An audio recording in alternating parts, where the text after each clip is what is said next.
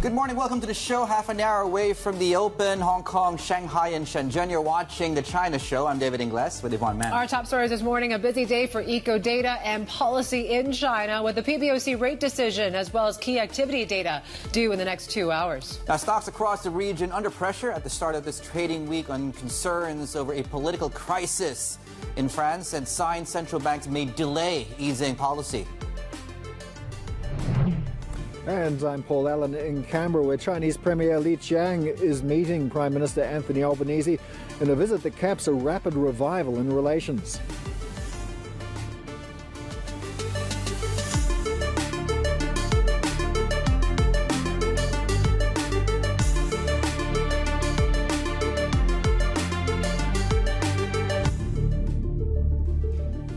All right, happy Monday morning to you. We're not seeing it really happy if you're long these risk assets here this morning, and we're really starting things a bit on the back foot here. It seems like that French sort of political risk is really spreading, and you're seeing that fallout really not just in Eurozone assets, but really globally speaking as well. Global stocks in general had one of the worst weeks in about 2 weeks or so. So certainly we are seeing equities slightly declining here in Asia. We're down to 0.6%. Keep in mind, though, some major markets in Southeast Asia and beyond are also shut for the holidays. So Singapore, Malaysia, Philippines, Indonesia, India, Bangladesh, Sri Lanka, all goes to UAE. So certainly there are some major markets that are shut here this morning. But you take a look at how North Asia is doing and Australia. We're still basically seeing some broad declines. Look at the Nikkei 225. We're seeing 2% declines here right now. That's despite that weaker yen not really helping stocks here this morning. We're back to 157 levels after that BOJ meeting, which surprised, but then didn't quite surprise and didn't quite go there in terms of any details when it comes to QT as well. So JGB's yields are heading a bit lower here. Following what we saw in treasuries, this rally seems to continue. Bond markets, they're really trading much more on the data these days, more so than what the Fed speaks. You certainly saw that in the reactions after the inflation data and as well as that Fed meeting where those dots were adjusted to just one cut this year. The markets are still pricing in maybe 1 and 1.5 right now when it comes to that pricing. So certainly we'll see if that further aligns this week as well. But we talk about really where the pain is going to be, and it's really going to be in Europe, right? You take a look at how Bund futures are doing here after we saw the spread of those bonds with the widest on record last week. Can we flip the boards and see how those are doing here? Obviously, stocks are going to be also vulnerable here as well around these snap elections and the like. So we're still seeing a bit of red here when it comes to bonds this morning. Euro-dollar, we're at 107 levels. I think that's the weakest that we've seen in more than 2 months already for that currency. China is a big day, right? We talk about the data dump. We have MLF in just a few minutes. You have new and old home prices coming through. So there's a lot to digest in the next hour or so, David. And certainly we're watching how risk, assets there are going to perform. Are we starting to see? If so, I think 1 in 5 economists think they might do something today. But then again, at what point are we going to see the PBOC supporting growth over supporting the currency? That's still the debate among that. And around that, you take a look at how China futures are looking like. CGB bonds, you still continue to see that insatiable demand. That 50-year bond auction on Friday basically had the lowest yield on record. So certainly we're watching the long end very closely here this morning. We're down some 3 basis points already, 226 for your Chinese 10-year yield. Yeah, low growth, low rates, maybe even lower, as you point out. This hour, MLF, of course, coming up. Minority, although you do have about 4 or 5 economists among the pool, of course, that we've surveyed that do expect a reduction there. More on that in a moment, in a preview of that as well. So it's going to be busy, as Yvonne is pointing out. Lots to digest as we approach the open. And amidst this sort of wave of moderate risk aversion across these markets, A50 futures, 0.4%. We're getting some pressure across the metal space, so copper, aluminum, seeing some downside, 0.9% on the Shanghai contract on copper. What's interesting, and we'll maybe look into this a bit further later on, measures of implied vol on the Hang Seng Index, for example, the HSI volatility index, lowest in 28 months. So we've taken out the 20 level on Friday. More on that in a moment. But yeah, certainly we'll get a really good snapshot of health of the Chinese economy following the credit numbers, which came out 6 p.m. local time on Friday, which did indicate, of course, that we are demand is still wanting across many places here in the region. Right. So, yeah, let's get a preview. New loans, aggregate financing, all missed estimates. Yeah. M1. You add that to weak inflation prints last week. I mean, both those data prints are not really boding that much confidence in this recovery. Yeah. Let's get to our China correspondent, Min Min Lo, on what to expect here today. Yeah, we're expecting the data to pull back a little bit in May, especially when it comes to industrial production. That's likely to come down to about 6% compared to, I think it was 6.7% in April. And that's just judging from the early gauges, the PMI print contracting in May, and also the output sub-index decelerating in May, although still in the expansionary territory. Fixed asset investment is likely to remain unchanged. We're expecting property investments to extend decline, but again, those government funding going into public investment is likely to counter that. Retail sales, that's going to be the bright spot in May. But again, economists are not expecting to interpret this as the start of a durable recovery, because remember, we have the 618 shopping holiday, the second largest annual sale in China that's starting really as early as mid-May. So we saw home appliance sales surging nearly 150% in the second half of May. It's also boosted by the May Day holiday as well. So those are, we're seeing some early strong numbers from the 618. Yeah. What about on, I think we have new home prices and used prices also, used home prices coming out, and also this MLF, one-year lending facility? Yeah, so the MLF lending facility, we have about, I think, 4 economists out of 21 surveyed who think that there will be a rate cut of 10 basis points today. But still, the majority are expecting the PBOC to hold rates steady. And that's partly because, I mean, of course, with the ECB and Bank of Canada going ahead with rate cuts, it lowers the bar for the PBOC to act. But you're seeing, as you said earlier, Yvonne, that 50-year bond yields at historic lows. Yeah. And then we have the yuan slipping 2% against the dollar since the start of this year. So there's a lot of cost as well for cutting rates. That's something for the PBOC to really balance here. And also the aggregate financing number coming out in May, we saw it went up over 8%, but outstanding loans still growing at the slowest pace so far. And also the growth forecast now stands at 4.9%, which is pretty much in line with the government's target. And so many economists think that the PBOC is just not going to reflate the economy so urgently. They might wait for the Fed to go first. Okay, well, you got to wait maybe until next year. We'll see.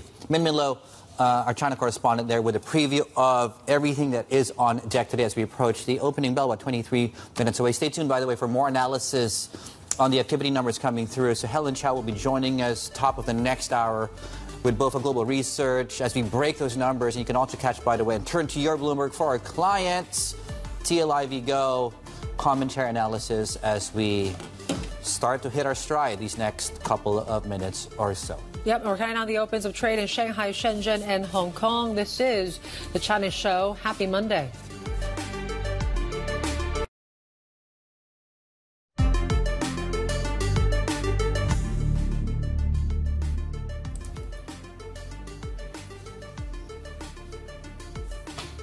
All right, here's your week ahead. It is pretty busy when it comes to today in terms of data we talked about in China as well. There's some key rate decisions as well. I think RBA is probably going to be front and center this week, just given it seems like there is this hesitancy that we've seen among central banks to really, lift off this easing cycle. We certainly heard that from the Fed last week as well. BI also comes up with a decision, LPR, after, of course, that MLF, which is probably going to come out in about 10 minutes or so. BOE is expected possibly to maybe follow the ECB as well.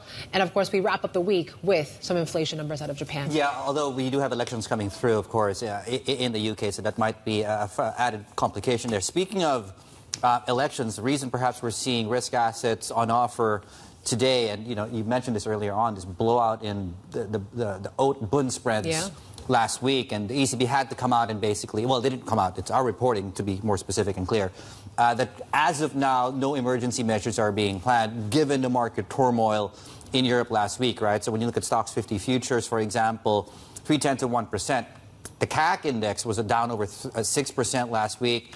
You had a massive blowout, of course, in the spread. The euro was down against virtually every single one of its peers last week. We could actually take out, we don't have the chart, we'll show you later, this trend line, if you draw a line from late last year into where we are currently right now. So in other words, what I'm trying to say, Europe is front and center given the risk event out there. Let's bring in Ben Lupp, Senior Multi-Asset Strategist at State Street Global Markets. Good morning and nice to see you. Good morning to both. Do I need to worry about Europe? Well, I think in the near term, yes. I think obviously the knee-jerk reaction means that global volatility is going to be much higher across risky assets. Again, I think what we're more concerned is still the macro fundamental story. And to us in Asia, the more predominant issue remains to be when is going to be the Fed's pivot. I think that still remains to be the biggest issue when it comes to whether or not the dollar strength is going to cool off and whether or not we'll see actually more flows to come in back to the region. Near term wise, I think for Europe, obviously, it's still going to be an issue when it comes to the overall elections, not just obviously in Europe, but also in the UK.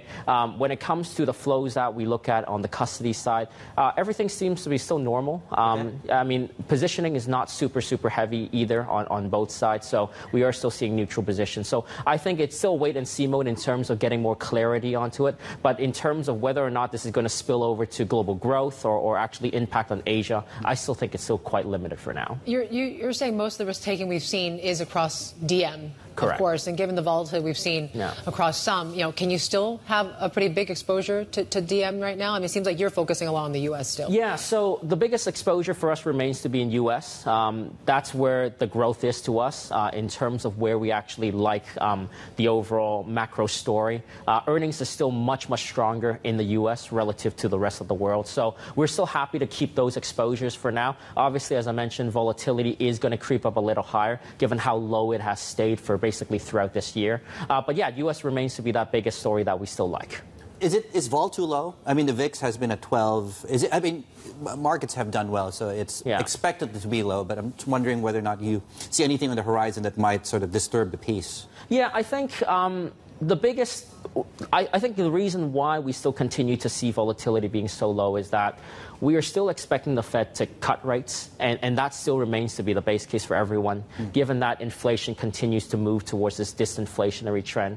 I think the last month data was really the big bang data that everybody was hoping for, where it was basically below 0.2% month over month, right? So that basically means that by the end of the year, if we can actually keep that momentum, we can actually get core PCE back to below 3%. And that's really the key message that the Fed has always been reiterating, where it's coming down, but it's not coming down fast enough. And that last month data could be that inflection point for us to actually see it moving into that right direction, at least in the near term. So I think overall, it's still a good environment for risk, but you are going to see volatility pick up a bit because of those tensions that we're seeing. Tech in the U.S. is still your biggest overweight. Is it getting too crowded, you think, this space? It is crowded. I have to be honest with you, Yvonne. I think that is one of the most crowded positions that we track with respect to institutional investors' ownership. But where earnings are, that still remains to be much more superior.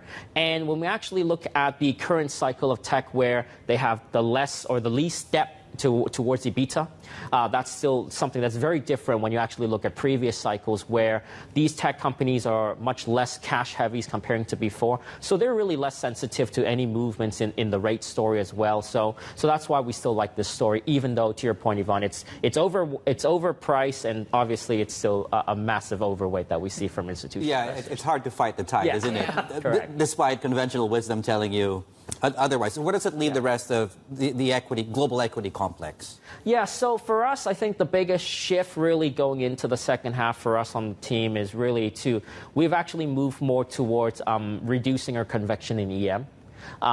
Be it both in emerging market equities and also in the local currency space for the bond space. Okay. I think the last time I came here, we were actually quite positive on the local currency sovereign bond story, right, where we anticipate that EM central banks are going to cut first. Inflation is going to be much more cooler comparing to what we see from the developed markets. When we actually look at now the inflation story that we track, EM prices are now creeping a little higher again.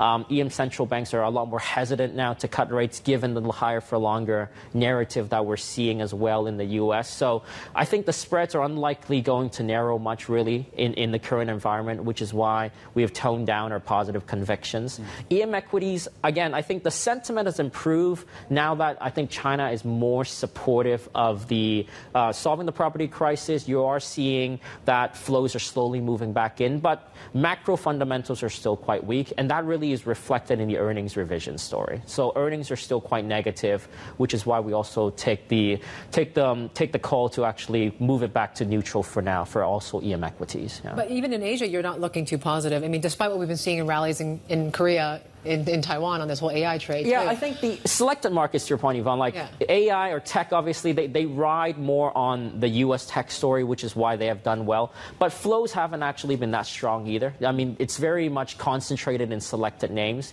If we need to be more positive, I think we need to expect a more broader rally and a more broader earnings upgrade. And unfortunately, that's not something that we see yet. No. In the bond space, just to pick up on something you said, what do you think of high yield? Because most people that we've had on recently still like high yield. It's doing well. Spreads to compress even further. Yeah, I mean, don't fight the tide. That's what we think. We still like the credit story in the U.S. I think in the U.S. Okay. In the U.S. Yeah, more on the U.S.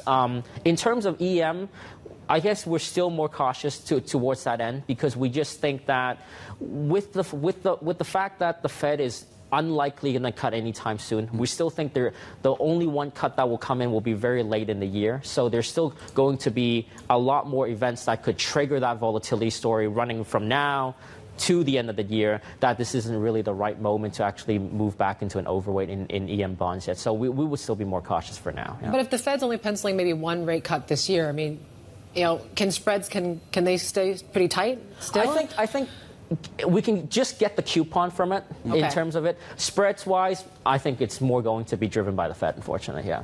What's the dominant risk now? What causes the pain trade moving forward? Well, I think the biggest would still be U.S. policies being the biggest uncertainty. Monetary policy? Yeah, monetary policy still being the biggest uncertainty. And then the second thing would still be the China growth story. I still think that right now the PBOC, or at least from China, from our view, is that the priority is still focusing on stabilizing the currency.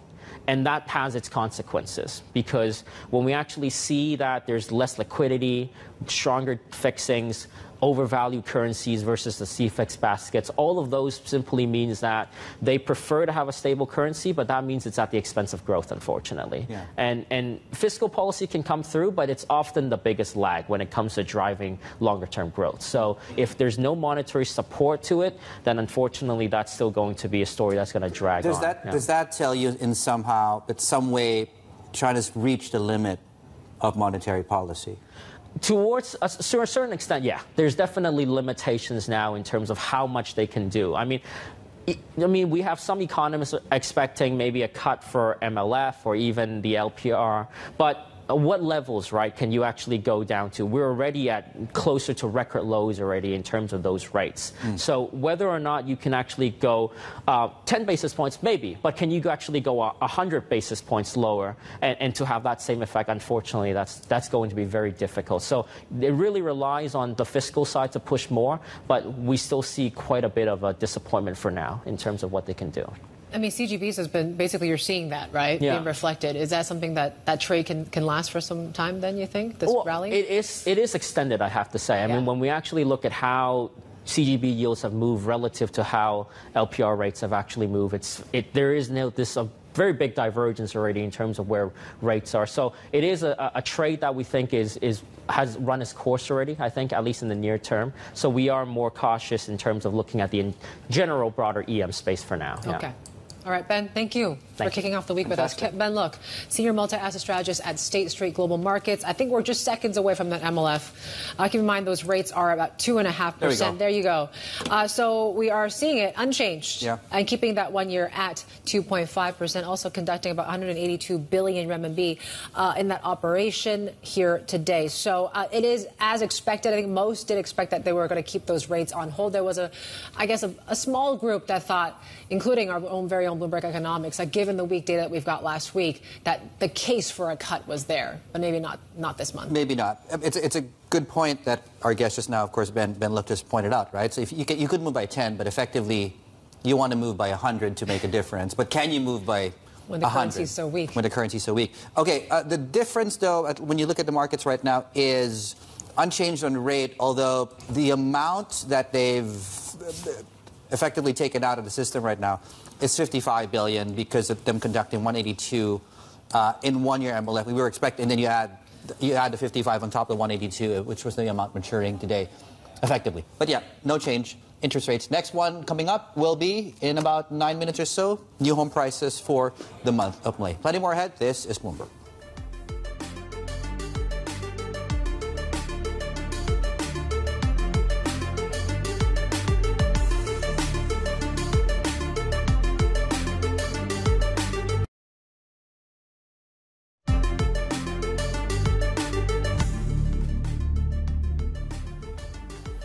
Right, happy Monday and welcome back. You're watching the China Show. We're just under 6 minutes to the opening bell, and futures are pointing lower. More on this sort of moderate move to remove risk off the table for now. And this is something, by the way, we've seen also in U.S. markets, right? So we're looking at a Hang Seng Vol Index. So on Friday, interestingly enough, we took out 20, which takes us back to about the lowest level in about 28 months or so, which is interesting enough is as well, when you take the average pre-pandemic, before, of course, things literally blew out when the pandemic hit, we're actually back at that specific level on a nominal basis. Now, whether or not the average is there, not quite. You have to take the average from that point to here, which is still slightly above that yellow line. But in any case, of course, encouraging numbers, given how quiet things have become, although we have been trading, Yvonne, in the range here on the Hang Seng Index, following the 20-30% rally, and then the last few weeks has certainly seen a pullback in risk appetite, particularly onshore, where I think we're down 4 straight weeks now on the CSI 300 going into this Monday open. Yeah, there really just haven't been catalysts, really, in the stock market. But certainly when you take a look at what's set up here today, it looks like we're basically on course to really join what we're seeing across the region here, which is basically some declines when it comes to equities. The Hang Seng pre-market just opening up. We are down about 0.5%. 8 shares also by similar measure. Tech is on offer here today, and we're still dealing with a pretty weak currency at 7.27 levels. I believe the dollar was up for a 4th straight week. That we've already seen. So that resurging dollar certainly is still weighing across EMFX here today. In terms of analyst actions, there's one on the EV space that we got to tell you about. Certainly when it comes to what we've been seeing with these tariffs and the like, mainly auto, 8 shares rated new neutral at JP Morgan. Chow Tai Fook, that was cut to a hold at BOC. We saw a close to 9% drop yesterday or on Friday after those earnings did miss estimates. So certainly they're flagging, at least when it comes to BOC. Just the weakness there. Also, Citi opening a downside 30-day catalyst watch on that stock as well. And Jiangxi Copper, those 8 shares rated new outperform at CCB. In terms of stocks to focus today, we're watching the tech space. We talk about June 18th. Yeah, well, Min mentioned it, right? Those deals and all that were already happening way before that. That's why maybe we did see retail sales might actually outperform a little bit here today when that activity data comes out, but not seeing a huge reaction among the consumption space here today. Yeah, we're looking at ping on insurance plus other things happening as well, not on your boards currently. We're also looking at Huizhou Maotai, which is just really being tossed out the window. More on that in a moment. And the open. This is the China Show.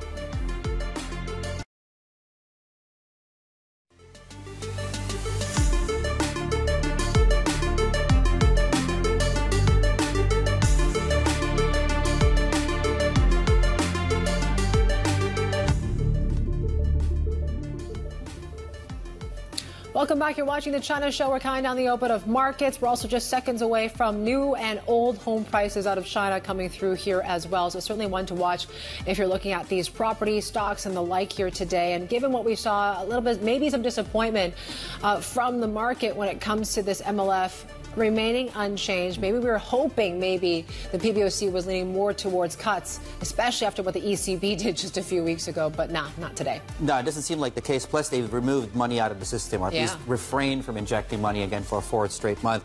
And this comes on the back of credit numbers, which showed money supply and most metrics continue to effectively signal that demand for credits is more than wanting. In fact, when you look at this ratio between government borrowing and credit creation, that's actually on the way up. So when you have real lending in the economy starting to really move down. Okay, as far as markets go, this is quite a pronounced move in the early going. 0.6%.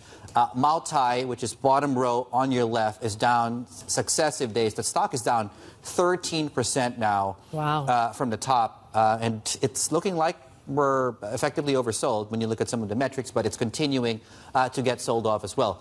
The open in Hong Kong, please flip the boards if we can, and this should reflect the overall risk aversion we're seeing in the region. So we're down a further 1% on the main benchmarks, and as you can see, all the big stocks, bottom of your screens, are also seeing some downside right now. Focus short-term, near-term support levels, 50-day moving average on both the Hang Seng Index and the Hang Seng Tech Index as well. I'm just checking my Bloomberg terminal right now. If we should be getting at some point, if not already. Yeah, do we have it out? So new home prices falling 0.71% month on month. So that is quite a drop, actually, from the previous month that we've seen. And I believe that's the biggest drop we've seen in 10 years or so, Dave. Yes. So at 0.7% month-on-month, that is the steepest month-on-month drop in new home prices across 70 cities, going all the way back to 2014. You have to go all the way back to October of 2014. At that month, we fell 0.8% from the September of that year. So this is quite a stark drop in new home prices coming through. May existing home prices are down 1% month-on-month. So in terms of price, there doesn't seem to be any indication, at least on the surface level, that some of the measures that major cities in April and May, they've really moved to remove all the cooling restrictions have started to work. So in price, there we go. It's now actually this red-headed on your Bloomberg terminal.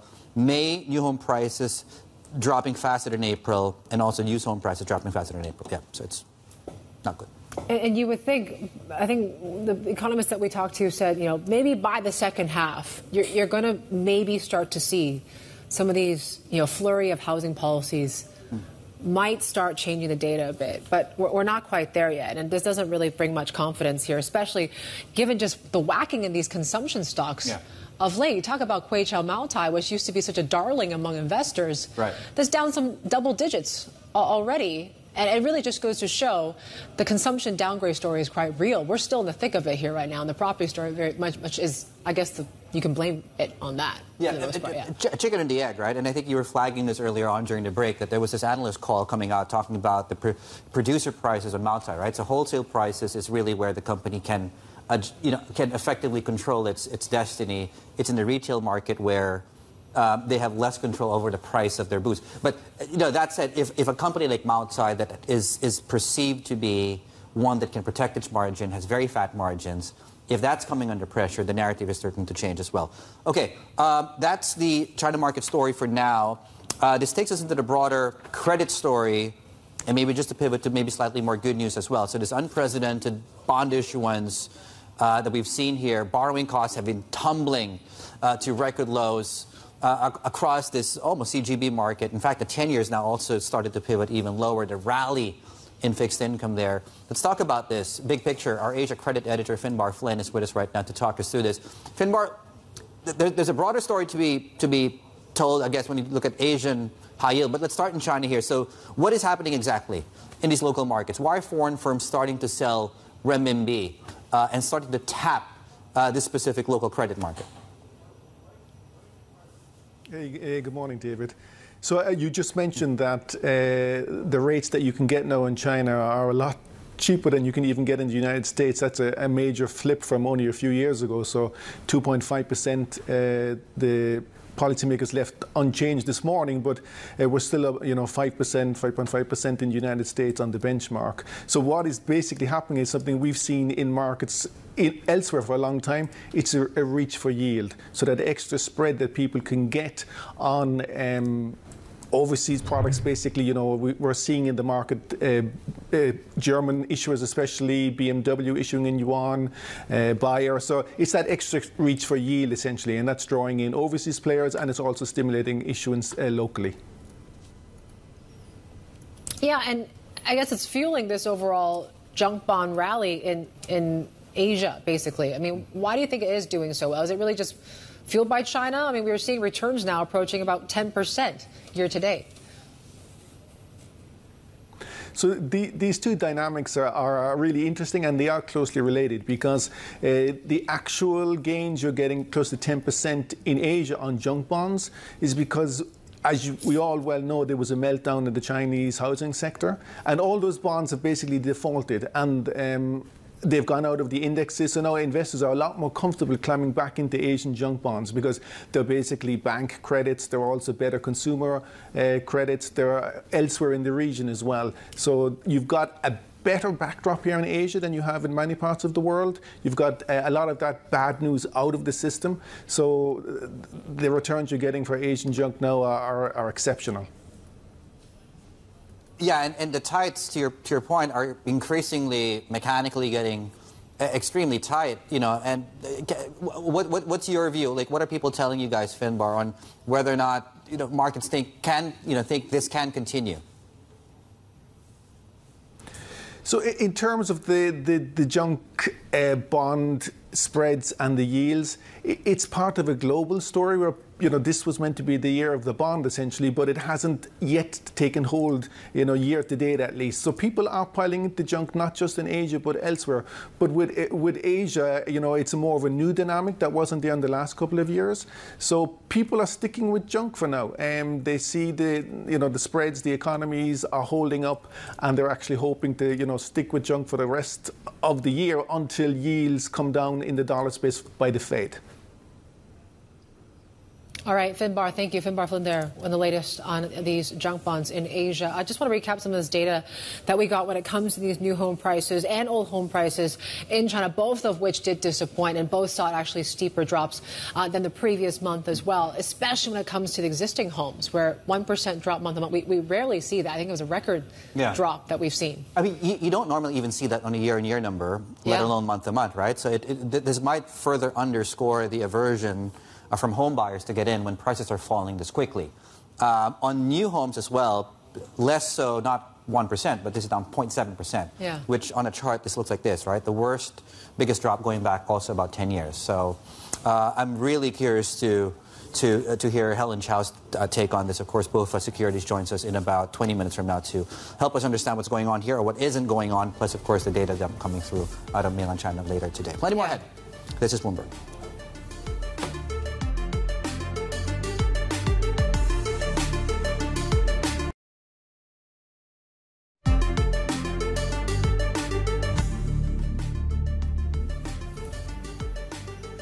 Well, Chinese Premier Zhang is meeting with Australian Prime Minister Anthony Albanese in Canberra today as the world's second largest economy seeks warmer ties. Our very own Paul Allen joins us live from the Australian capital. And Paul, maybe just lay out what was on today's agenda.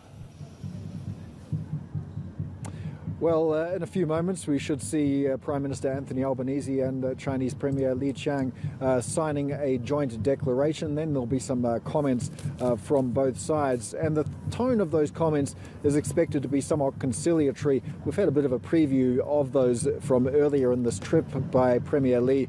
He was saying that the relations between Australia and China are back on track. He's described Australia as being in a unique position to act as a bridge between the East and West. For Anthony Albanese's part, he said that, look, these issues the two countries have had cannot be allowed to fester in silence, and consistent, steady engagement is the way to have chart the path forward from here. Now, from here, there will be a lunch. The Chinese Premier will then meet the Governor-General and also the Leader of the Opposition, Peter Dutton, who had some good news today. According to the latest opinion poll, he now leads Anthony Albanese as preferred Prime Minister. And that's kind of interesting because relations between Australia and China did sink to a low the last time the coalition was in power. So it might be a good opportunity for Zhang to meet somebody who could have the potential to be Australia's next Prime Minister. So, Paul, that's potential progress. What about points of friction? Still plenty of those. In fact, while we've had most of the trade strikes against Australia by China wound back, there's still a couple remaining. There's 2 beef abattoirs that are still unable to send their produce to China, live lobster exports as well. It would seem logical, it would feel logical that both of those either get wound back during this trip or soon afterwards because everything else is gone. The strikes against barley, against wine, against coal, lumber, they're all wiped out. It would be a little bit odd to leave those others in place. But points of friction that do remain, Anthony Albanese has said he intends to raise with Zhang these clashes and near misses between the two militaries. China, of course, Australia accused China just last month of a Chinese jet firing flares in the path of an Australian helicopter. There is also the case of Yang Heng-jung, a dual Chinese-Australian national, a writer who is still detained in China facing a suspended death sentence. China would also like to invest more in Australia's critical mineral space, but just recently we've had Australia ordering Chinese investors in Northern Minerals, a small critical minerals miner, to divest. So that's still a very sensitive area as well. I guess what's making it a little bit better is that we're seeing a bit of panda diplomacy back in Australia as well. Can you update us on how we are in terms of the panda situation? Yeah, that's right. Well, that's how Premier Lee began his trip, of course, was by a visit to Adelaide, which is where Australia's only two pandas are. Now, after 15 years, Wang Wang and Fu Ni, they're heading back to China, having failed to produce any offspring, I might add, but they'll be replaced with a new pair of pandas. Now, it might seem cute, fuzzy, trivial, but panda diplomacy is, of course, extremely symbolic, extremely important, and it does demonstrate how things have warmed up between the two nations. It was only 2021 that China was issuing its list of 14 demands or 14 grievances, and it was only earlier this year that those trade strikes against wine were wound back. So the warming of relations has been rapid, it's been impressive, and that panda diplomacy that you mentioned, very, very symbolic of that. Paul Allen there, just getting us up to speed on this trip, of course, of the Chinese premier. Let's bring in Marina Zhang, Associate Professor in the Australia-China Relations Institute at the University of Technology in Sydney. Marina, good morning, and thanks for joining us. As our correspondent just now outlined, it's been rapid, it's been fast, the warming of relations, and then there are pandas too on top of all of that. Very encouraging. Indeed. Thank you for having me. Yeah, okay, your thoughts. Can you continue? Oh, yes. The panda diplomacy actually carries more significant gestures in the geopolitics. This is part of China's not soft power, but re-establish narratives that China is moving towards more opening and good relations with its neighbors, especially in the Asia-Pacific. Australia, obviously, is a very important player in this area. For several reasons. First of all, Australia, as one of the closest allies to the United States, China's visit after 7 years from the premier sends a very strong signal that China is still having friends in the Western alliances. This is extremely important because China doesn't want to have a very unified frontier from the West. So can we expect this sort of stabilization of relations to continue is one thing, because it seems like, as Paul mentioned, that there is still some structural issues here, whether it's, China wanting to access critical minerals in Australia, which it seems like Canberra is trying to restrict. Also, the security ties that you mentioned as well. I mean, do those, sort of frictions still remain? Indeed, they are. Good thing is both parties, both the Chinese premier and Australian Prime Minister expressed their kind of willingness to manage the disagreements. Chinese saying is, gentlemen pursue harmony rather than uniformity in their relationships. And this is, I guess, a philosophy for both parties to work together. In terms of critical minerals, this is a very sensitive area. Obviously, Australian, from economic perspective, can benefit a lot from working with China, not just investment, but technology. The reason is China, without Australian, China will have its sources for critical minerals. But with China, Australian can get a right when China delivers processing critical minerals to a lot of countries, including Belt and Road initiatives. But Australian is in the very difficult position because Australian is also one of the main suppliers in the mineral security partnership led by the U.S. Marina, I'm curious, how is the trip being talked about and received domestically there where you are? Divided. Actually, I'm just in the Parliament House, and I can see two parties, protesting teams and welcome teams. They're sort of competing to get their voices heard by more people. Maybe not just in Canberra, but in Australia, and even maybe globally. So this is the dilemma China is facing. The reason is because China is facing a lot of domestic issues. A lot of those economic issues actually can be attributed to a deteriorating geopolitical environment China is facing right now. So such a visit by Premier Li Qiang is very important for China. Can you tell us a bit more? I mean, I'm just wondering, this trip is coming on the backdrop of the EU just slapping tariffs and increasing tariffs on EVs in China. And yet you're seeing a stark contrast in some ways to what we're seeing in this relationship between Canberra and Beijing. When it comes to critical minerals, are we likely to see Australia adopt maybe a harder line towards Chinese investment into this space? Politically, both parties in Australia and in Canberra, they probably will, because this is in the terms of protecting national interests. But national interests can cover many things. Security is one of them. Economic prosperity is another. Without China's supply chains, Australia will find it will supply its very treasured critical minerals to very small buyers. So that's the thing.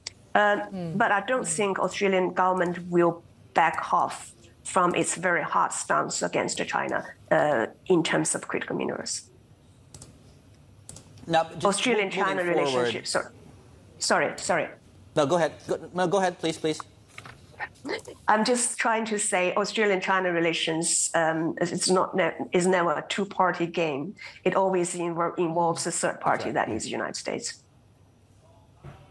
Okay, I'm just curious right now what gains we can lock in from this current trip in terms of the short term, the next few months. Do we expect more people-to-people exchanges, business delegations, foreign students, and flows of foreign students both ways, Marina? Again, that's domestic politics. The government, both parties have had this very hard stance on China in terms of, for example, limitations of talent mobility, students exchanges, and all those things. The reason is, well, in Australian federal election is next year, so this is a safe card for them to play. But that's not going to solve the problems for Australian in terms of its escalating housing prices, rental prices, and so on. And that will also cast a lot of doubts on Australians' higher education in terms of their revenues. So it's kind of a mix of geopolitical and political issues together. All right, Marina, thank you so much. Marina Zhang there, Associate Professor of Australia-China Relations Institute at the University of Technology, Sydney. We have plenty more ahead. This is Bloomberg.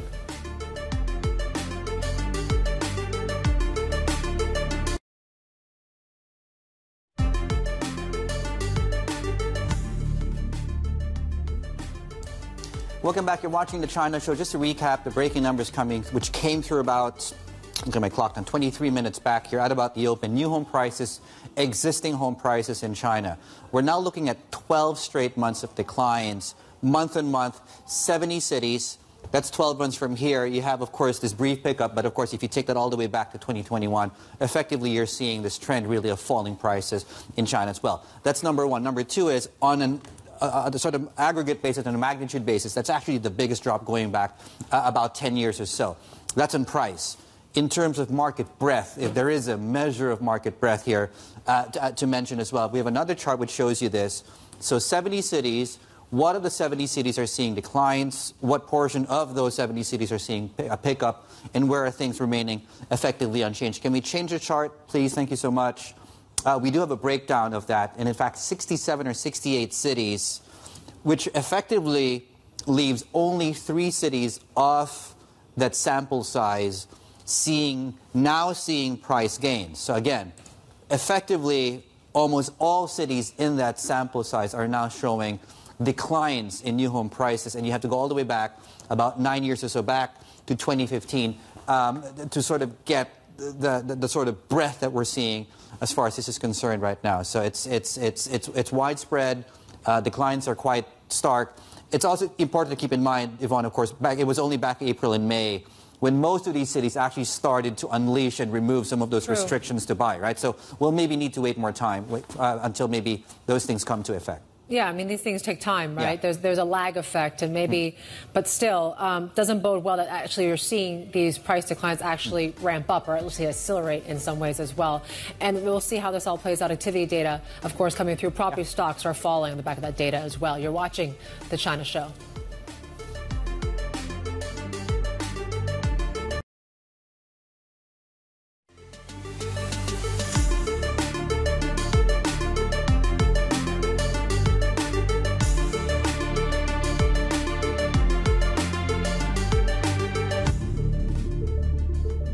Welcome back to the China Show. Here's a look at the CSI 300 just a half hour into the session. It looks like we're still seeing some declines.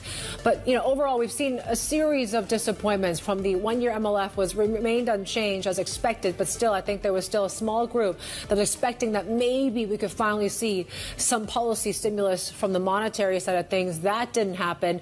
And then there's new home price data and old home price data, both of which saw bigger drops than the previous month as well. So it just goes to show, you know, what does this mean for the activity data that we're about to see in just a few seconds now? Yeah, there's also a seasonal factor involved here, right? Because you had a holiday in early May, and then, of course, the latter part of May is when you did get the initial sort of programs and discounts going into 6/18, the shopping holiday, right? So there might be that aberration there. The numbers are out. Here we go. So why don't we start off with, you take your pick. What do you want to start off with? Industrial production, this is a miss here of 5.6% here. These are, of course, the year-on-year numbers, and we are seeing a slowdown of that in terms of industrial output. Retail sales, though, that one seems to outperform. There you go, 3.7%, which is better than expected as well. We talked about 618. You talk about the amount of people traveling in the month of May as well during the holidays. What else are you seeing, Dave? So property investments, going into the story we were talking about just about 10 minutes ago on new home sales, negative 10.1%. This is year-to-date. This is cumulative, I believe. Yep. All the way through. And fixed asset investment year-to-date, 4%, also coming in slightly below estimates. So apart from retail sales, everything seems to be on weaker footing and perhaps underscores the weakness in this economy still.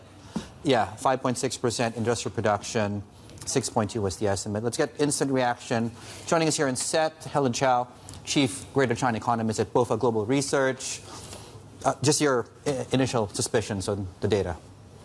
I would say that the retail sales was definitely a positive surprise, but I would say that because of the May 1st holidays, and then also on the back of that, we have seen some, high-frequency service consumption data coming in relatively strong, and therefore I think that was in a way kind of expected. Yeah. But I think it was indeed a bummer to look at the investment, and especially in year-to-date terms, it slowed down from 4.2% to 4.0%, implying that on a single month basis, this must have slowed down more significantly from the April level. So this is raising a question, because we originally thought that second quarter would be the time when investment should be strongest, giving the funding support and all the emphasis on 3 projects, etc. However, first quarter came in as being extremely strong, 4.5 back then. And at that time, we thought then probably second quarter could be, some sequential slowdown, but in year-on-year terms, still holding up reasonably well against a very low base. But so far, the data is telling us that wasn't the case. So now it brings back the question that what exactly was driving the growth, investment growth back in first quarter that actually seems to have lost some momentum in the second quarter.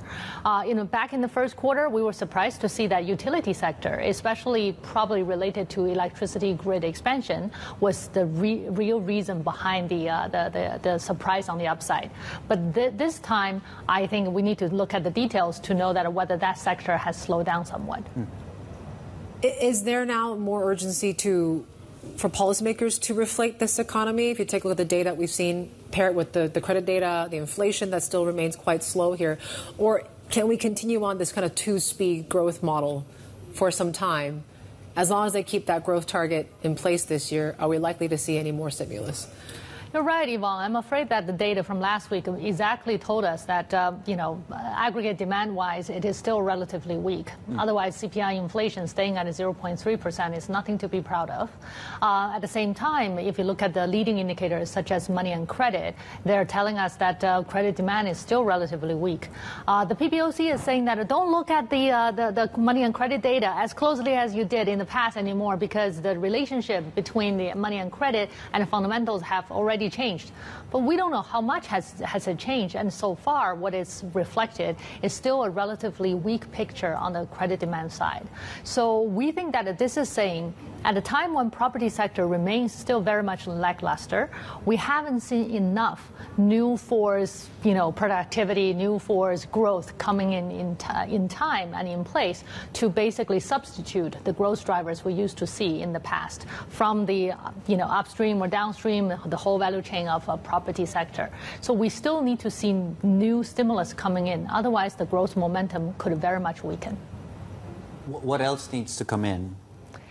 Well, we are seeing some demand-side stimulus, which has been, quite helpful. For example, we're talking about the equipment replacement program that the central and local governments are combining and subsidizing, and we're also talking about the consumer products trade-in programs and cash for clunker stuff. So these, I think, on the demand side, are very much helpful. But would that be alone, pushing up the growth back to where it's supposed to be and closing up the output gap? I think the jury is still out. Yeah. Can you tell us? The home price data that we got was quite disappointing overall. This is, of course, I think just a few weeks or even a few months after they announced this big rescue package. Is it just a matter of time that we have to wait for the data to turn a little bit more positive, or do you think this package just came a little bit too late for us to see actually a turnaround in the housing sector? Overall speaking, I think the property policy adjustment came in a little bit too little, too late. However, I would say that I was holding my expectation higher now after seeing the 4 arrows from the central government about a month ago. Including the unprecedented move to lower the requirement for down payment to 15% and 24% for the first and second purchase of properties. So those kind of measures are, for the first time since 1998, the reform of the housing sector, coming in. You can see that the government is trying its best to try to push for the housing demand. However, I think that might still be relatively early for us to look at the new property prices, which is, by the way, what is reported in the media most of the time for price increases. Because I think the first sign of improvement, if I were to look for anything, I would say will probably come from the secondary market. The secondary market is where the volume has been much higher, and also if we are seeing the demand coming back in, very strongly, that will probably first go into the secondary market as well. And when that happens, you will see that the prices will stabilize and in certain places start to tick up a little bit. And by then, with those signs, those secondary market sellers are going to pull back their supply. They will think, there is no need for me to sell now. Maybe I can wait a bit and sell at a higher price.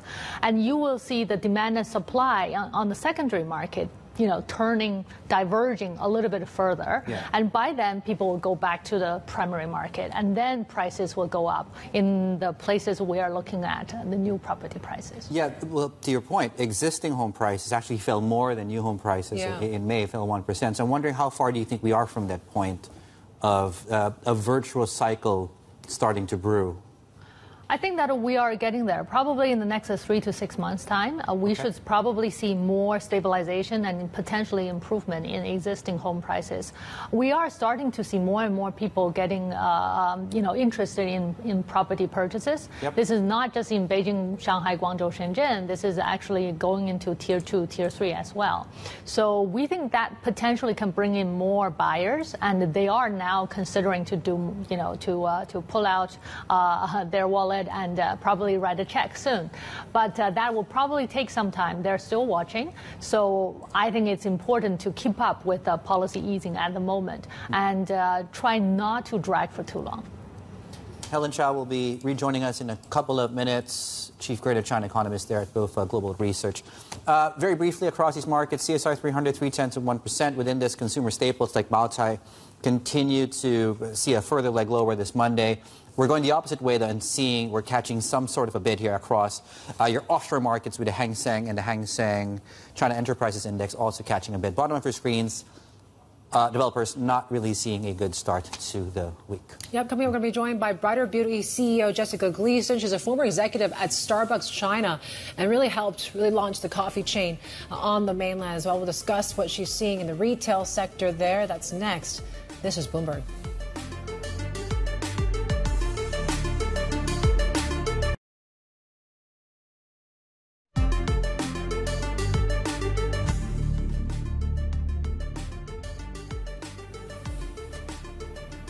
Welcome back. You're looking at live pictures of China's National Statistics Bureau. That briefing just happening here after, broadly speaking, it was a miss across the board when it comes to some of the data that we got in May. So industrial production, fixed asset investments, those are the ones that did miss. So coming out at 5.6%, 4% there when it comes to fixed assets. Retail sales that we talked about could be the standout and the lone standout in the mix of this data, 3.7% upside there. So certainly, there was this sort of seasonal surge, people traveling. There was a bit of 618 going on as well. Yeah, we've got that shopping spree that ends soon. Yeah, Tuesday, I think. So 24 hours to take advantage of 618. Month-long shopping spree, of course. Now, the festival invented by JD.com is a key test, of course, for e-commerce platforms. Our China correspondent, Min Lo, looks at how companies are convincing or trying to convince Chinese consumers to part with their money. Rihanna making Shandong crepes. Apple offering its biggest ever iPhone discount. And an AI-powered avatar of JD.com founder, billionaire Richard Liu. All in hopes of standing out and getting consumers to spend. Similar to the Double 11 shopping holiday invented by Alibaba, 618 is JD.com's version of a month-long discount spree ending on June 18th. This battle for the consumer dollar has taken a hit in recent years as a slowing economy has turned Chinese consumers into more selective shoppers, making the price point for products even more of a focus. Consumers are still buying. They're buying cheaper things. The average ticket size is coming down. They are still going with some of the low price strategy out there. Smaller companies are now competing in the same space thanks to China's anti-monopoly investigation into Alibaba in 2020. Douyin, Kuaishou, and Little Red Book have joined in the e-commerce game, Douyin leading the charge with 70% growth in GMV year-on-year. Alibaba and JD.com trailing behind in single-digit growth. The smaller upstarts have forced Alibaba to rethink strategy. Founder Jack Ma calling on employees to think outside the box. The result, a partnership with ByteDance's own Douyin, allowing merchants to advertise on the video platform and make transactions on Taobao. But even with the intense competition, consumer spending still cooled in recent months. And the platforms are hoping to reverse that during these key shopping holidays. Min Lo, Bloomberg News. And we're just getting some lines from that National Bureau of Statistics briefing here, and in terms of basically talking about this data, which came out pretty much weaker than expected. So effective domestic demand is insufficient. Of course, we're seeing that when it comes to not just this data here today, what we saw when it comes to the credit data, the inflation data, and those new home prices as well. So certainly that's one to watch. I want to bring back, of course, our roundtable, and Helen Chow, she's still with us, Chief Greater China Economist at BOFA Global Research. Also with us is Jessica Gleason, former Starbucks China executive and now the CEO of Brighter Beauty. She's a consultant to many retail brands as well in and around China. Thank you so much. Jessica, I'll start with you. It seems like we are seeing this kind of broad consumption downgrade in China, whether it's cyclical or structural. Do you expect this trend to continue? I think when you talk with people on the ground here and when you look at what's happening out in the retail shops, really you see a large number of people who are looking for a reason to believe in a future recovery. They're not yet seeing enough, I think, things in the broader economy to start opening up the wallets maybe as quickly as we'd like them to. But you see, I think, this cautious optimism where they want to see more of the, more job stability, more confidence that it's okay to spend part of the money that's been saved through the post-COVID period. And so I think when you look at things like this last holiday, we just came out of Dragon Festival, you saw the city, I live in Shanghai, so the city was definitely out and about. People were spending money in retail. People are spending money in food and beverage. But likely this week when they're back at work, they'll be eating inside and not going out for lunch as much. Yeah, but Helen, before I bring in Jessica, just one follow-up on that. What are you hearing from your clients, the companies that you advise? What's the, where are they on this spectrum of hope? Yeah, I think that there's a sense that you need to earn consumer engagement right now. So in the past, I've been in China almost 20 years. You know, in the past, if you had something and you put it on the market, you were fairly confident you could find someone to sell it or to purchase it. But now with all of the competition, there's really a sense of how do you keep your consumers engaged between shopping cycles? How do you, bridge that offline-online environment? I think you're seeing bricks and mortar really looking at how do I create opportunities to bring consumers in, and then how do I convert those consumer engagement moments into online sales after they've left the stores. So I think for Helen, the clients that I work with, I was going to say for the clients that I work with, oh, no worries. For the clients that I'm working with, I think they obviously, if you've been in China for a period, we had some great retail activity in the past. I think people are seeing the uptick coming out, particularly in some sectors out of COVID. And I think it's just a little more work than it was in the past, but I don't think that's necessarily a bad thing. I think great retail will win in China. Helen, maybe you could chime in here on, everyone thought when China was going to reopen that we would just, they would just mirror what the U.S. did. This revenge spending, consumption boom. It didn't quite play out that way. Why do you think that is? Well, you kind of remind me of the joke that everyone is expecting us to revenge spending, revenge traveling, but we're so kind that we don't want to revenge anyone. But I think that the key reason is probably people's concerns on their income and future income. Consumer confidence so far remains relatively weak, as opposed to about 125 of where it was, consumer confidence level, national level, back before April 2022. Now we're standing at a barely 88. So this is saying that we still have a long way to cover before we actually go back to the really strong state or better shape of the consumers. We think that this is partly related to the fact that the excess savings that the consumers had in China as opposed to those in the US are not from fiscal subsidy. These are their own money that has been saved because they postponed their decisions to buy properties. So when they're spending their own money, they may not necessarily want to draw on this kind of fund that they saved by, delaying their home purchase plans. And secondly, we also see that the difference partly between China and the U.S. is while we may not see very strong confidence at the moment, we don't necessarily have to worry too much about the actually the wealth effect from the dropping property prices. In the U.S., if property prices drop by 25%, as in China's case, in existing homes already, then we probably would see significant downside to retail. But so far, it's still holding in positive territory. So the reason, in our view, is we think it's because that China actually has not been offering financial products such as mortgage equity withdrawal to allow people to monetize the capital gain from property price appreciation. And therefore, when property prices come down, they do not have to come up with more cash to pay back their lending, their borrowing. So that's probably why that so far is still holding up okay, but without the government subsidy, they couldn't do much better. Yeah, and what of the problem is structural post-pandemic? Do we have a better idea of what the structural phenomenon are?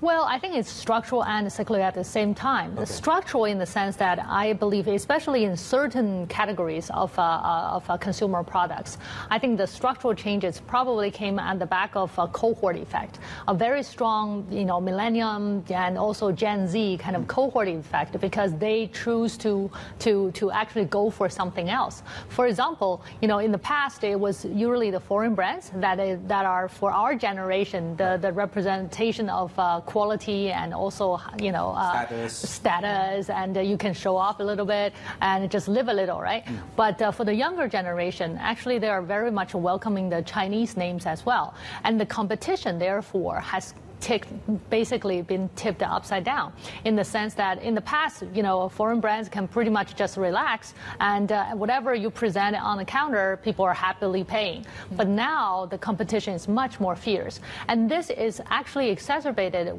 by a cyclical problem, which is, because of the property sector slowdown, a lot of the capital, a lot of this money that used to be invested in such high return sectors are now having nowhere to go. So they think, okay, consumers or EVs or the lithium battery, these are great sectors, so let's go for it. So the supply go up really quickly, not only in those excess capacity in industrial sectors, but also in beverage and food. Yeah. So when that happens, there is much more competition at the moment. So both cyclical and structural. Yeah, Jessica, maybe you can chime in. You mentioned there's still opportunities for good retail. What is good retail now? Is it a domestic? Is it an international brand? Is it in the premium segment? I mean, what in your eyes is still doing good and well in the face of all these price cuts that we're seeing in the retail sector? Yeah, I think consumers are shopping for value these days, right? It's not about cheap everything. It's, if I'm spending on the money on it, am I getting good value? And value, I think the definition of value is really changing in China as well. I think we were mentioning earlier, before people were looking for the biggest label or the biggest brand, and now I think people are looking for performance. I think one of the sectors that you're seeing a lot of movement in from a retail standpoint is anything with health and wellness. So any brand, local or international, that is selling, workout equipment or, outdoor equipment. I think more camping gear has been sold in Shanghai post-pandemic than probably was the decade before, because people are really looking at, how do I get out and camp in the city? If you look along the river in Shanghai on a sunny Sunday, you'll see as many camping tents and picnic tables as you would in a national park in the U.S. I think the city of Shanghai is spending a lot of money on developing parks to encourage people to get back outside. I think you're seeing consumers traveling to natural destinations more than in the past they might have gone on shopping tours. People are really looking at, how do I invest my time to get outside, to enjoy my family, and to live a happier lifestyle, a healthier lifestyle. I think China's really focused on health and wellness these days. And so brands that are in that space, whether domestic or international, I think will do really well. Yeah, I mean, case in point, and you can chime in on this too, Jessica, if you want. I mean, Luckin Coffee, right, has surpassed your previous company, Xinbake. Yeah. Is there a future now, or what does the future look like for luxury companies looking to sell to this younger generation? Is there still as bright a future there as, say, 25 years back, when you could just put any bag on the table and people would just outbid each other? Yeah, I think from my perspective, you're seeing that slow down, because I think they're going to take that money and spend it on, in the case that I was just talking about, they'll spend it on luxury, shoes and hiking stuff. I think one of the things, I was out, we just had the Dragon Boat Festival last week, and I was out looking at what was going on in the streets, and you could see that China had gotten really comfortable at being comfortable. So very few high-heeled shoes. People are wearing, comfortable flats. I think one of the things that indicates that I think people are looking for outcome is, a lot of the fashion has gotten a lot more whimsical. than maybe it was a year or two. You're starting to see in women's fashion some ruffles and some, floral patterns, and in young men's fashion, sort of oversized puffy sneakers and oversized jeans and things like that. And I think those are indications that people are really looking to enjoy life, not get too stressed out. One other segment that I think is interesting to see coming up is scents and fragrances, and not just as this is my signature scent, like you might have had with Chanel in the past, but now they're looking at this is a scent that is good for my mental health. And so you're hearing things around how do I lead a relaxing life? How do I make sure my kids aren't too stressed out? And so I think things in those segments will be good retail and will continue to grow because they match sort of where the government is going as well. Yeah. Okay. You gave me a lot of ideas for what to give David for Christmas. Something ruffled. Yeah.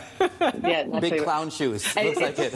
It's cyclical. It's cyclical. Someone was mentioning, and you would have to have been in China for a while, that the bubble skirts are coming back.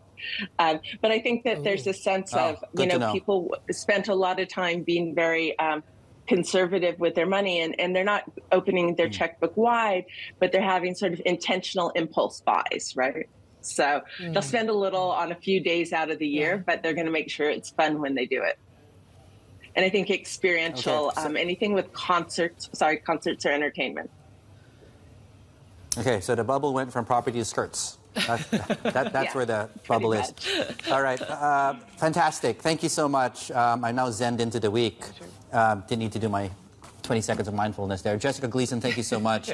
Former Starbucks executive, and also joining us here on set is Helen Chow, Chief Greater China Economist, BOFA Global Research. Right, very, very quickly, we're just taking you straight, of course, to, the Premier Li and his visit to Australia and, of course, the meeting there. They just signed, I believe, a few MOUs. Yep. We'll get to those details in a bit, but what we're hearing from the Chinese premier as well as Albanese, the Prime Minister saying China has a vital role to play in the region. I'm determined to grow China ties where we can. Of course, the economic ties are still very much strong. Security ties is where we're seeing a little bit of that friction. We'll see if we get a little bit more detail in that press briefing.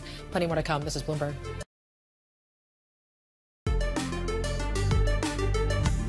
Will support Hong Kong's RCEP accession. China welcomes Australia as the guest country of honor for the China International Fair for Trading Services 2025. We both support strengthening people-to-people ties and cement popular support for our bilateral relations. The two sides will strengthen exchanges and cooperation in science and technology, culture, sports, education, academia, aviation, health, tourism, and at the subnational level. China will continue its cooperation with Australia on giant panda conservation and research, and will provide a pair of younger giant pandas to Adelaide Zoo, so that they will continue to serve as a bridge of friendship between the two peoples. The two sides will hold the 10th meeting of the Joint Science and Technology Commission and the 8th high-level dialogue in due course in Australia. We agreed to provide each other with reciprocal access to 5-year and multiple entry visas for tourism, business, and visiting family members, so as to better facilitate business exchange. There you go. China's number 2, Li Qiang, there just speaking, talking a little bit more about the future of China relations with Australia. They have signed a memorandum of understanding, I believe, on strategic dialogue. So we talked about the sort of rapid warming of ties between Australia and China. The Albanese government certainly has been the driving force of that since, of course, the Prime Minister took office. And I think they're really trying to at least enhance this FTA implementation that they're saying. Now we're getting a bit more details on this MOU. Albanese is still talking about warmer tie stabilization. I'm determined to grow China ties where we can. Where we can. That's an interesting part of that statement. Because that's an acknowledgement of still the points of friction and the structural differences, of course, between, which I guess is a very good starting point that we should be expecting a lot more progress on some of these things that they just talked about here as well. So encouraging, I guess, between the two sides here. Yeah, I mean, obviously, when you talk about Australia trade to China, I believe it's back to record levels. Obviously, they talked about the lifting of tariffs on wine. That certainly has been some warming of relations there. We talked about pandas. Yeah. But there's still quite a lot of those tensions, right? You talk about, how the Australians are getting much closer to the U.S. When it comes to security ties. That's certainly one sticking point. We'll see if they get to that sort of discussion. I believe that the Australians were thinking about, talking about these frictions as well.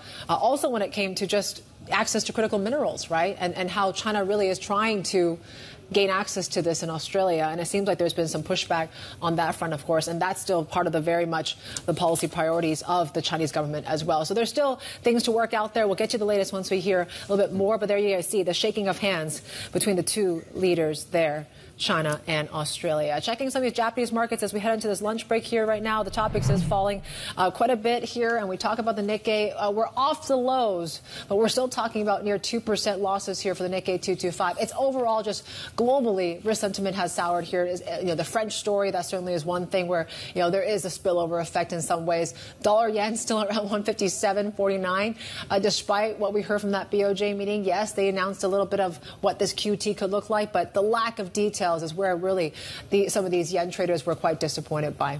Yeah, and this is playing out across the region, too, as Yvonne is pointing out. Just about across the board, maybe not to the extent we're seeing over in Japan. So Japan's down 2%. If you remove Japan and maybe you take out China as well, we're about half of 1% on the regional benchmark. Asia ex-Japan should be, in fact, falling much more than the actual benchmark itself. In terms of sector groups, there's really a pain point coming through. It's not as obvious when you look at it on a region-wide basis, but particularly with China and property names that are really feeling the pinch following the numbers there. In fact, the National Bureau of Statistics just came out and mentioned that we will need to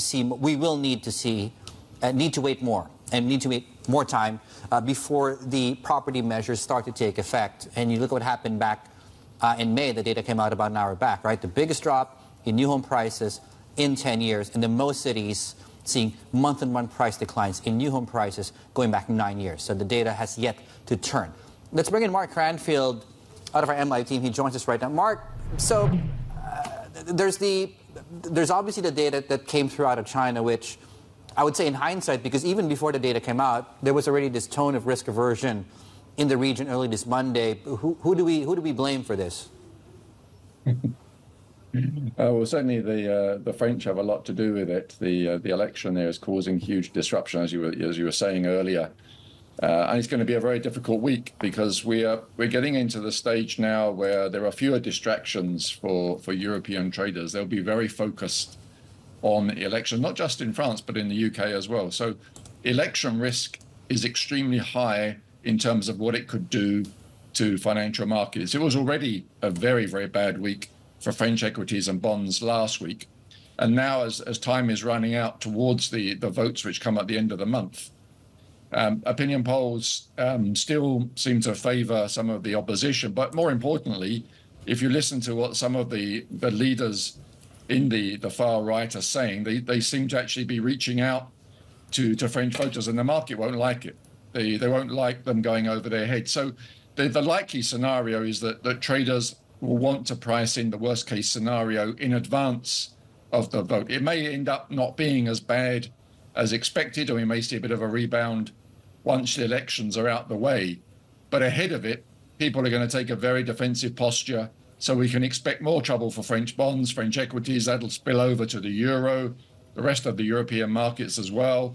And that overall gloom isn't going to help the rest of the world too much. US markets would need to do very, very well to really get over the impact of Europe.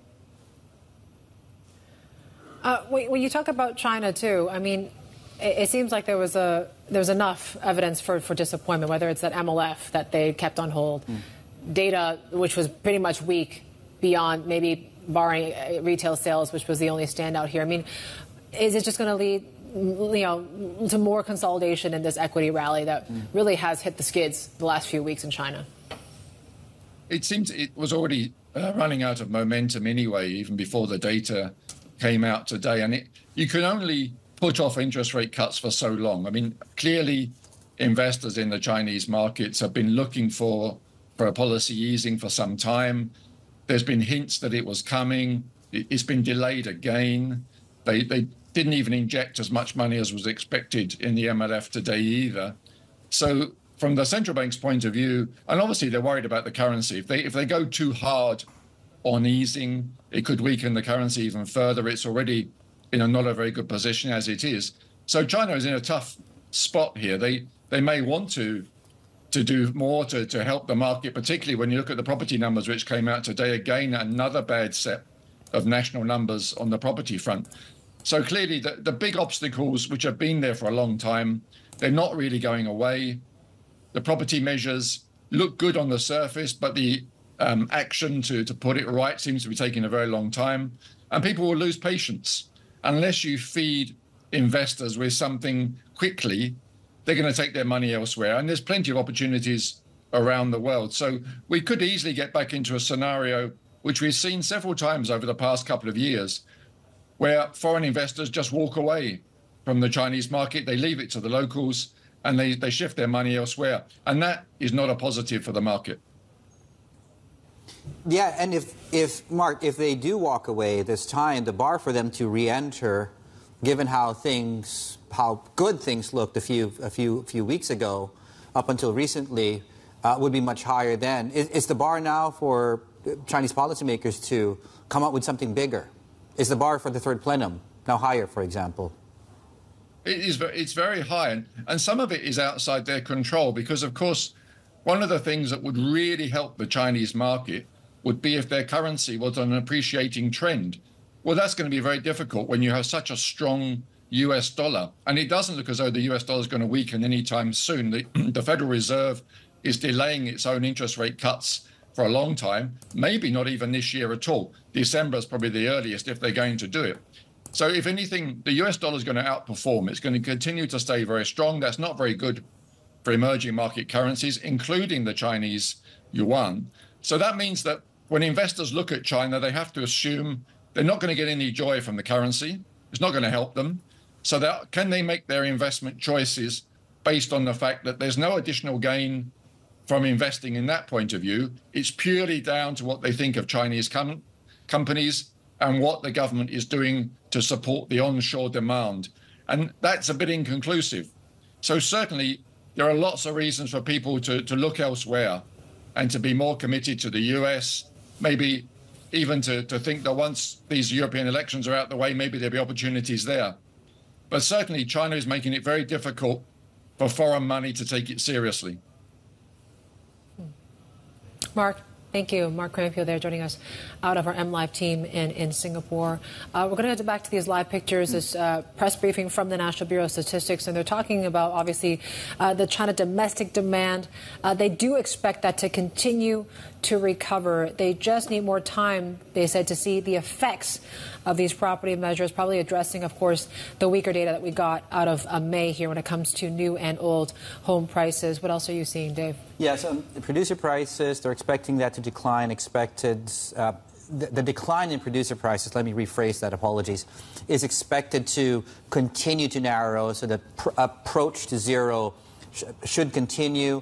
Although I think the key point here was almost said at the very top and beginning of the press briefing, where effective domestic demand still remains insufficient. And to borrow a phrase from Helen Chow, our guest early on from BofA Securities, to close that output gap where you are still seeing tremendous downside pressure on price pressure, including, of course, what we're seeing in the home market. So, yeah.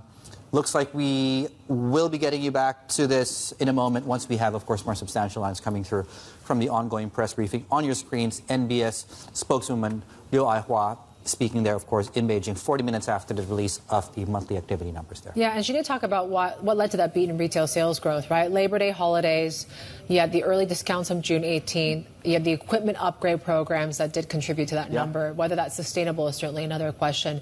But TLive Go, that's where you're going to get all that content and analysis from our team of expert editors. They're not just talking about this press briefing, but also this Albanese and a press briefing with Li Qiang as well. That's happening in Canberra. That just wrapped up here. But they did talk about those MOUs, expanding in energy, new energy cooperation, even talking about including Australia in a visa waiver program that was going to Premier Li there. We got plenty more ahead. This is Bloomberg.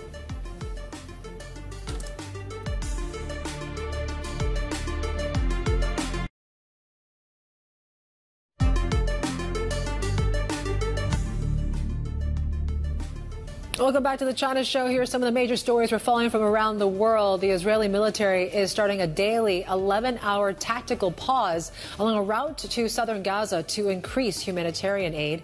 The army says the pause is in effect until further notice and is being coordinated with UN and international aid agencies. The pause comes weeks after the World Court ordered Israel to immediately halt its military assault on the southern Gaza city of Rafah. The Ukrainian president's bid for global South support has faltered at a two-day summit in Switzerland. Volodymyr Zelensky was trying to broaden backing for Kyiv as it battles Russia's invasion. India, Indonesia, and Saudi Arabia were among the nations that did not sign on to that final statement drawn up at the meeting. China also avoided the event, while Brazil only sent an observer. The Stockholm International Peace Research Institute says the number of nuclear warheads deployed with missiles and aircraft is set to increase over the next few years. The new report estimates that number rose to nearly 4,000 this year. Most of the arsenal belongs to either Russia or the U.S., but the institute believes China has also placed some warheads on high operation alert. Now, South Korea says sharing any nuclear technology is its red line for cooperation between the North and Russia. Now, President Vladimir Putin is set to make his first trip to North Korea in 24 years. That comes likely this week. South Korea's defense minister Shin Won-sik spoke exclusively to Bloomberg in Seoul about what he thinks Putin will get from Pyongyang. 푸틴이 원하는 건 포탄이겠죠. 미사일하고. What Putin wants would be artillery shells and missiles. Putin is expected to seek closer security cooperation with North Korea, especially military supplies such as artillery shells that are necessary to seize a chance to win.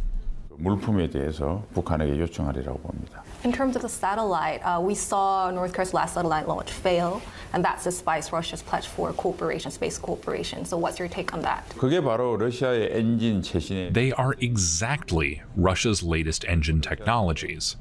So our assessment is that North Korea has admitted to receiving engine technologies from Russia.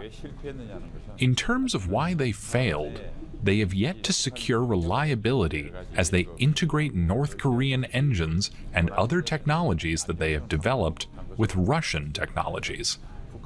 North Korea is believed to be continuing engine tests at the moment, and we believe that they will try another launch in the second half. 시험 발사가 아닌 발사를 할 것으로 저희들이 생각하고 있습니다. How much North Korea is spending on launching these missiles from short range to intermediate range and ICBM? Do you have a breakdown? Rather than speaking of the cost of individual missiles, let me give you an overall figure. North Korea fired around 30 missiles last year. According to a thorough estimate from the Korean Institute for Defense Analysis, known as KEDA, we would need some $1 billion in spending. The money is enough to cover North Korea's food shortages for a year. So in fact, North Korea is ignoring its people's hardships to carry out missile provocations. So, Minister, Russia helping North Korea's military technology, that inevitably means greater threat for South Korea. So what is your red line in terms of Moscow's military cooperation with North Korea?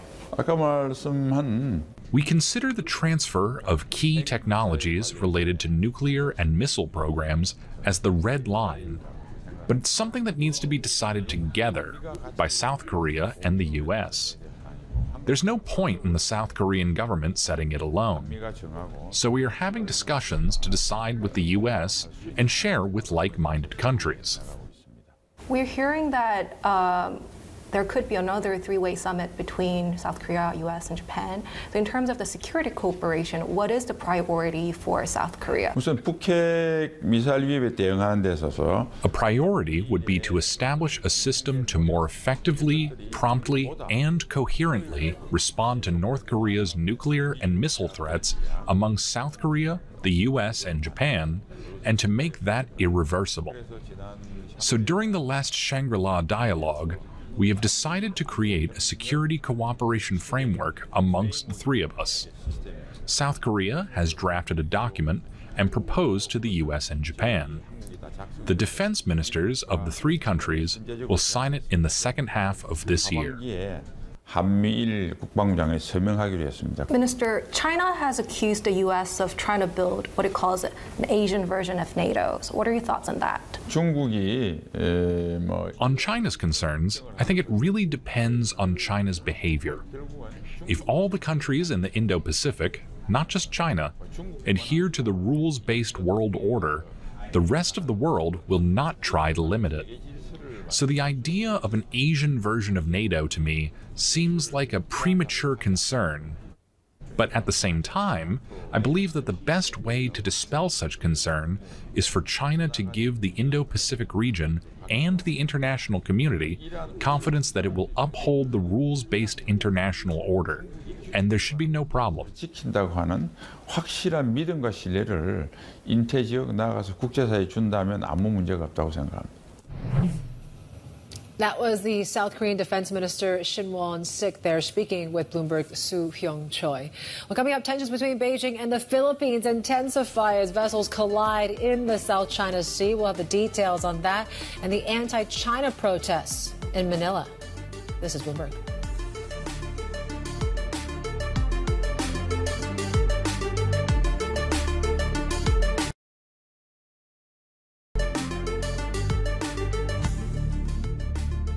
Probably in the next 3 to 6 months' time, we should probably see more stabilization and potentially improvement in existing home prices. We are starting to see more and more people getting, interested in property purchases. Yep. This is not just in Beijing, Shanghai, Guangzhou, Shenzhen. This is actually going into Tier 2, Tier 3 as well. So we think that potentially can bring in more buyers, and they are now considering to do, to pull out their wallet and probably write a check soon. That was BofA's Helen Chow on China's property sector after new data showed a slump in those new home prices, actually now accelerating as well. We talked about property easing, those measures in focus in Chinese state media today. Here is your China brief. Well, when it comes to Shanghai securities, they're saying that most cities except Beijing, Shanghai, and Shenzhen have dropped the floor for mortgage rates after the PBOC's policy changed last month. It also says medium to long-term loans for residents still need to be boosted further. And the PBOC-backed financial news says interest rates have room to fall further, but that any move faces internal and external constraints. The front page story was published ahead of today's MLF rate decision. Now it says the central bank will have to take into account lenders' net interest margins and the yuan exchange rate before cutting. Meanwhile, the Global Times has published this editorial blasting the U.S. following a report that the Pentagon launched a secret campaign against Chinese COVID vaccines in the Philippines. A Reuters investigation found the U.S. military launched this covert program using social media to discredit Sinovac jabs during the pandemic. Now, it says the effort was payback for China's efforts to blame the U.S. for COVID spread.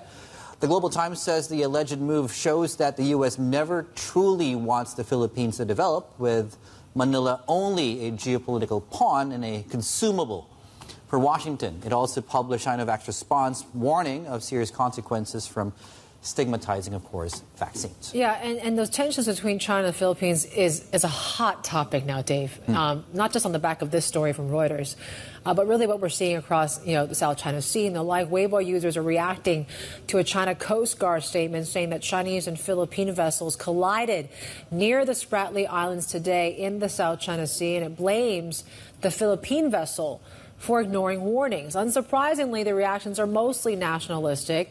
Some say this is great. We need to crack down hard on behavior like the Philippines so those behind it won't think about sneaking around again. Others have said we've got laws for a reason. If you break them, there will be consequences. Being too lenient only makes those troublemakers more arrogant. Last one here, clearly another tactical provocation by the U.S., sending out their advanced scouts to test your limits. If you don't hit back, they'll just keep pushing. Yeah. This, to Yvonne's point, is a statement from the Chinese Coast Guard talking about how the vessel deliberately and dangerously approached a Chinese ship in an unprofessional manner, although no mention was made on whether there were injuries or any damage to either vessel so far. So we're getting, of course, the Chinese side.